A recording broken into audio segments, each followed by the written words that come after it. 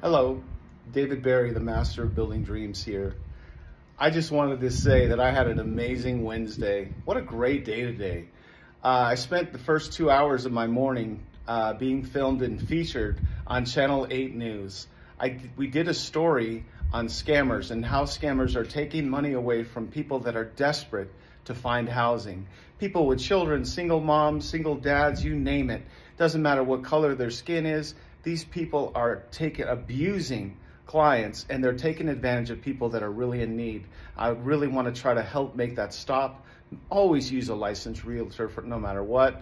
Thanks goes out to Patsy Wagner. She was part of a scam, and she shared her story, which is going to be on the news. It's going to be featured tomorrow, Thursday, June 29th in the afternoon, and I'm super excited to be featured on Channel 8 News. Please watch, please comment, please let me know what you think of the news story. I'm just trying to help people. My passion is getting people into homes, whether they're a renter, a rent-to-own client, or if they want to just buy a house. I love helping people get into their houses.